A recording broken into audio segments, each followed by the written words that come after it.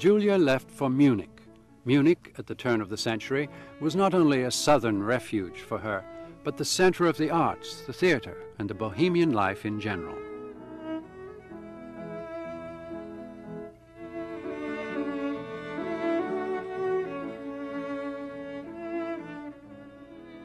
Julia and her children rented an apartment in the Schwabing quarter. It was as if she were finally free of all the requirements of etiquette and the pressure of Hanseatic society, with all of its conventions and narrow morality.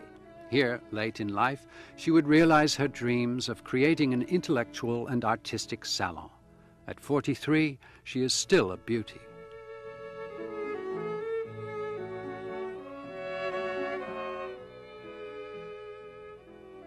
She did not fulfill the conditions of her husband's last testament. The children were not carefully supervised. On the contrary, Carla, whom the father considered a quiet child, already had an admirer at 14 and began a career as an actress. Lulu's fiancé appeared to be just as much in love with the mother as with the daughter. Both brothers went to Italy. For Thomas, oddly enough, it was a particularly ascetic experience, as revealed in the following quote. To eradicate a bad desire, to free myself of sexuality, keep the dog on a short leash.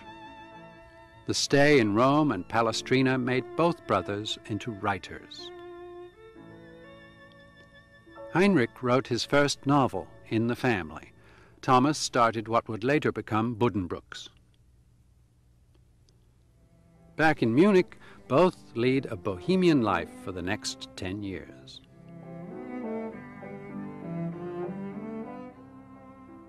Markstrasse 5, one of Thomas Mann's many apartments. By the end of a decade, there would be a good dozen more, all similar, always on the top floor. The two brothers began to experience the results of their Lübeck inheritance and all that the senator's threats sought to prevent. They would become artists.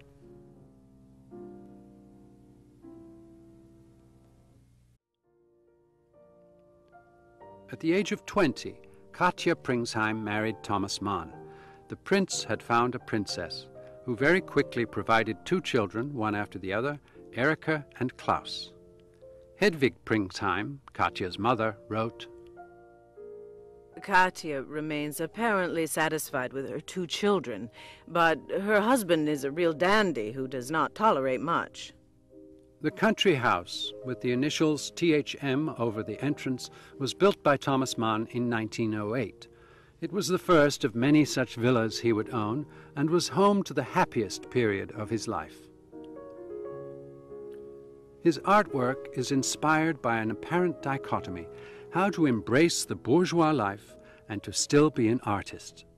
With the success of Buddenbrooks behind him, before him lay a future as Germany's eminent national author. Munich in the 20s. Thomas Mann, shortly before the outbreak of the war, moved into his new house in Herzog Park. After the success of his latest novel, The Magic Mountain, he received international attention that included receiving numerous guests and fulfilling worldly duties, which he carried out with an iron discipline. The youngest son, Michael, remembers him moving on silent wings.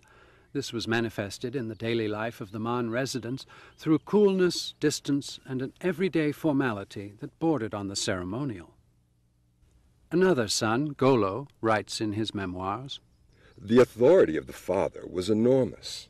We would always be quiet, in the morning while he was working, in the afternoons while he was reading, and then napping, and then in the evenings because he was busy once again.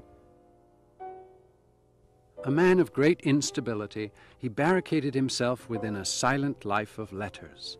That which moved him most deeply he could only divulge to his journals or transform into art.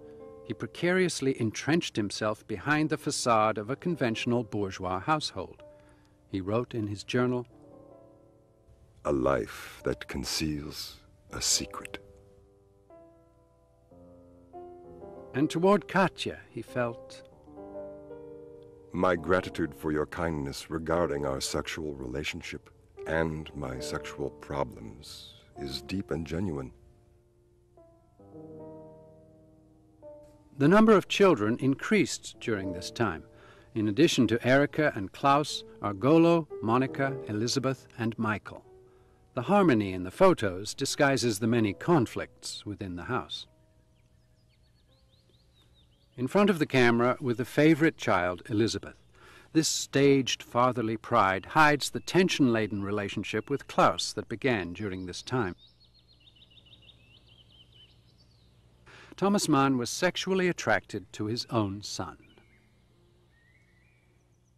Delighted with Klaus, I find it only natural that I am in love with my son. Die Verliebtheit scheint dann auch sehr schnell abgekühlt zu sein, ja.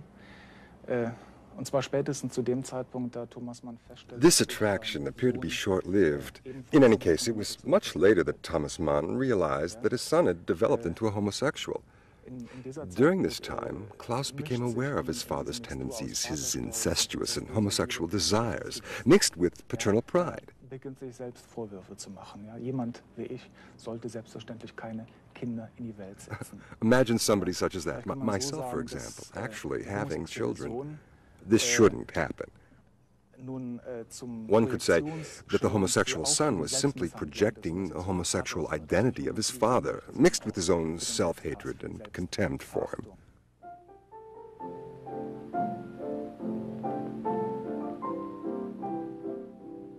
In Review of Four, the two oldest children of Thomas Mann, Erika and Klaus, provocatively describe the cultural scene of the 20s that they encountered. With Gustav Gründgens and Pamela Wedekind, they act out their own drama, in their lives as well as on the stage. Erika's relationship with the Wedekind's daughter is considered scandalous. In his first literary attempt, Klaus portrays his open homosexuality.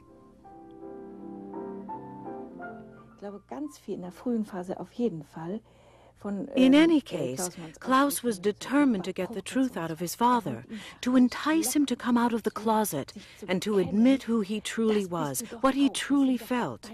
Thomas Mann denied it. With the rise to power of Hitler, the Manns began their exile. They emigrated to the United States. The dissatisfaction in Germany was so great that Hitler had to do something about it. In spite of all this, however, I am optimistic about the final victory of democracy. Thomas Mann, the unpolitical reactionary. At the beginning of the 20s, he had advocated against a democratic republic.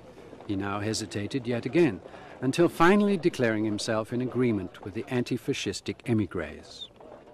Above all else, it was Klaus who influenced the father with his own political beliefs, and who wrote with Erika that Thomas Mann represented an alternative Germany. In 1941, after a brief residence in Princeton, Thomas Mann built himself another villa in Pacific Palisades, a quiet suburb of Los Angeles. It was here that many other German exiles established themselves. Thomas Mann was already the undeniable and leading representative of German culture. Today, we feel that the United States has become the great stronghold of that culture of which Europe was once a home. Less recognized, and at this time without any means, Heinrich Mann was on the run from the Nazis. He was forced once again to flee from exile in France and came to America in 1940. In this, the last chapter of his life, he was to sink into ignominy and poverty. Nellie Kruger, a Berlin barmaid, was his companion in exile. He finally married her in 1939, and she ended her life in drink. Alone and living in obscurity, Heinrich died in 1950.